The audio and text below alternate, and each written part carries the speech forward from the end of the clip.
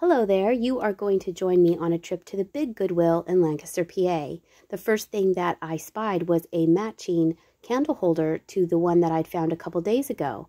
So I was very excited that now I have a pair to sell instead of just a single. This was a shelf of some vintage hobbyist pieces.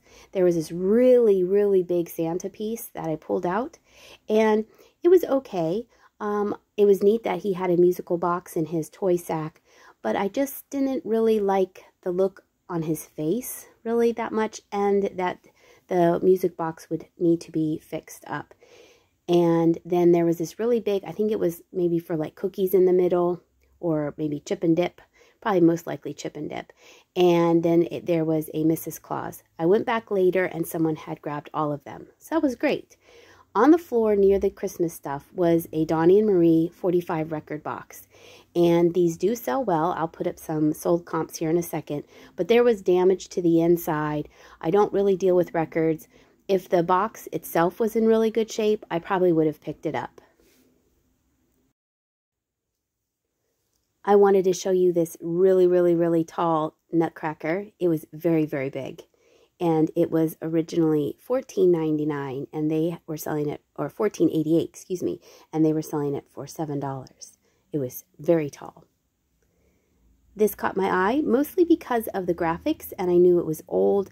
It also had an Antique Mall tag on it at one time. We see that from time to time at this Goodwill, that there are vintage items that have tags that look like they're from antique malls. This was a box. I thought it was all together, but I think they just put them in this box to keep it maybe safe, because there were some things with lids. It was nice to see that they were using rubber bands and not tape, so I thought that was different. There really wasn't anything in there that I thought I needed or would like to sell, so after I dug around in it and realized everything was separately priced, I left it there. Here was another sugar bowl, but it had some wear on the paint on the beak, so I left that there as well. And I'm seeing what these are. They look like little, maybe butter pats. And then I realized how full the shelves were. The shelves were crazy full. Look how much stuff there is. Sometimes you'll see that the shelves are just jammed packed, and then they'll go through and they will toss the stuff into a bin, because there is a bins outlet next to this one, and I don't know if that's what they were doing at this time, because there was a bin that was very full. Here's some salt and pepper shakers, checking those out, seeing if they have a mark on them. And let's see what else. See how crowded it is? I'm trying to be careful. I don't want to break anything. Those dishes are still there, the china. And then I found this, and I had just sold the one I had gotten at Avondale. Now this one is different from the one in Avondale. This one has holes in the bottom. So this one I believe is more of a hobbyist piece, and the one I got in Avondale might have been a left-in piece. I'm not sure. This was $20. It was extremely heavy. It was glass, and it was tall, and it was artsy. So I wanted to show that to you. This is a piece of Lenox. It's made in the USA. It has sold comps ranging from $12 up to $25. It's a beautiful large platter, great for Christmas cookies or holiday cookies. You know I grabbed these because the Fenton sticker was on it. And it turns out these are lids to trinket dishes. So one of them is painted and the top one is not. I thought they were still pretty. You could still use them as a display or a paperweight, even if they don't have the bottoms to the trinket boxes. Here's a really heavy owl for $3.99. And they had this really nice picnic basket. It was very large. It didn't even fit on the shelf. It was a nice basket, and it was only $3.99. So that would have been a good deal if you needed a picnic basket. These I thought would be good for a Thanksgiving table. I believe they were marked $1.99 each. And sometimes I feel like this whenever I'm folding laundry, like it's never going to end. Oh gosh. These were marked $9.99 each, which I thought was crazy, because here is a sold comp. And the sold comp is 2 for $19.90. So I think $10 a piece was a little high.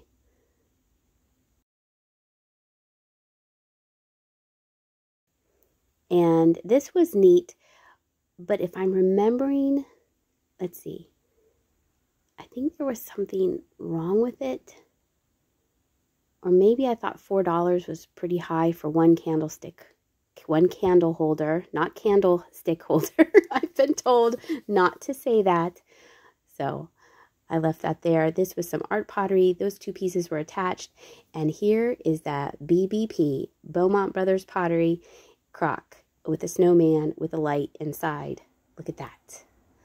For only $2.99. I had recently picked up an Amberina dish here at this Goodwill. So I thought, oh gosh, look, it's another Amberina dish. But I was checking to see if the paint was flashed on, and it is. See, if you hold it up to the light, you can see those little flecks of paint missing. So it was pretty, but I did leave it there. This grabbed my attention because, well, it's Noritake, but it grabbed my attention because it doesn't have the typical pond scene of the boat or the, the tree. It's really bright and colorful. It has a nice, that came off. It has a nice bright orange and yellow with a blue flower. I don't really see this that often, so that's why I grabbed that. And then here I'm just looking through the smalls on the end cap. There's a little basket of Easter. It seems that the Goodwills are keeping Easter out year-round. This was cute. I think it was a candle from 1976. And then that was a candle also. And then the tree in the back was also a candle. Just being nosy, flipping everything over because you never know. And then this caught my eye. I say that a lot, but it did. It caught my eye, grabbed my attention. This has a Made in Italy sticker on it. Very, very vintage looking. I like the raised design on the outside of it. I like that it still had the Made in Italy sticker on it. And then I also liked this. And even though this might not sell for very high, a reason why I liked it was because the black paint on the back of it was not worn. Sometimes you see these and the black paint is worn off. This does not glow, unfortunately, under a UV light, but I think it would be pretty on your table, and you could keep it there all the way through March for St. Patrick's Day because everyone is Irish. This I grabbed because I have a set of these that are yellow and green, but one of the green ones was very chipped. And I thought, oh, look, I can now finish the set. I love these. Who else loved these? I love these candles. It smells amazing. So I grabbed this cake candle. I love this cake candle brand. I used to get them all the time in the early 90s. So we are currently using that and enjoying it. And let's see what else. Oh, this was a box of candles. Looking for more lucite candles. This was pretty, but not pretty enough for me to grab. I don't know why. Oh, because it was sticky. Yes, it had a weird sticky thing on the lid. This was a little turtle. It was Avon. And next to it, you see another Antique Mall sign. This says Wagon and Horses for $35. This is a Chisholm Trail. If it had the horses, I would have grabbed it. Because with the horses, the sold comps are high. And then I like this. This is kind of common. It probably was made in China. I don't believe it's Murano, Italian, nothing or other. And it was $5, but it's very, very pretty. And the stopper is not chipped or missing. I thought it was very pretty. So I just bought it based on its looks. Then I was excited to find these. This is a little box of Shiny Bright miniature ornaments. I did put that in with some of the Christmas stuff from the recent auction I went to. So those are already listed in an auction lot. Here's a cute little bunny rabbit. And then I'm just looking at the rest of the shelves because they were so full. I was afraid that maybe I would miss something, that something was beautiful and amazing was buried in this box. But I really didn't find anything else except for this little kitty cat. It probably once held toothpicks. It's so sweet. And it was just like the expression on its face. Just like, take me home. So I did. It's adorable. tiny little kitty cat. And then I wanted to see if these salt and pepper shakers were anything exciting. I thought this might be another Beaumont Brothers piece, but then when I noticed the chip on the back of it, I didn't investigate anymore to see if it was Eldrith or Beaumont Brothers. Here's more of the Christmas. So much Christmas. And then this was turned with the back facing out. So I turned it around and I saw that it was a hobbyist piece, and it is like a Yule log, and you could put flowers in it, or you could put candy canes in it. You could put lots of stuff in there, and I thought that was cute. Then this had a Hebrew on it and said Happy Hanukkah, so I pulled it out to see what it was. It said Merry Christmas, Happy Hanukkah, and I believe it was a pillow cover because it had a zipper and it was a square. So that's what I figured it was, not a purse.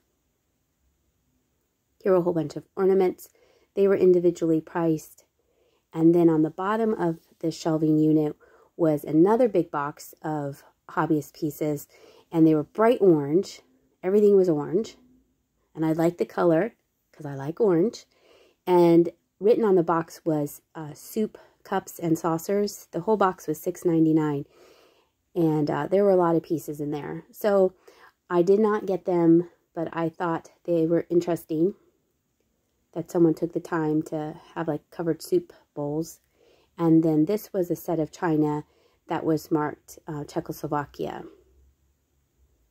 And it was a nice set. They had a sugar and the coffee pot and the cups and saucers. And then right when I was about to leave, I saw this candle and thought of Jocelyn, because if she was with me, she would have stuck her finger in there because she likes to touch the squishy candles. Coming up next, I wanted to share a clip of footage that Jenny took. I had cleared off our table, so that's why all the food is on the counter behind me. And Susie, our Shih Tzu, is part cat, and so she loves being in my lap, so she jumped up on my lap and then jumped up on my shoulder, and this is what Jenny recorded. So she's just sitting on with her front paws on the back of the chair, and I'm holding onto her tail gently. I'm not hurting her. And she's just hanging out with her front paws basically on the edge of the chair. And Jenny and I thought it was hilarious. This dog is the quirkiest dog we have ever owned. We love all of our dogs. She is a trip. She just sat there for a while there until she got a little too investigated in the bananas. And so we finally did pull her up off the chair, but you can see how much she's just a love bug. She would just hang out there. If food's involved and you're holding her, that's her happy place. I hope you enjoyed that little footage of Susie. Here are the items that I picked up at the Goodwill on this shopping trip. I really appreciate you watching this video and supporting my channel. I am loving reading the comments from the hat video. I like reading the memories of, I remember when my mom had that, or my grandma had that, or you wore that. That's one of the amazing things I love about starting this channel, is the memories and comments that you share with me and with the other viewers. I appreciate it all so, so, so much. So I hope you enjoyed this video as well. I hope you have a really good day, and I'll see ya.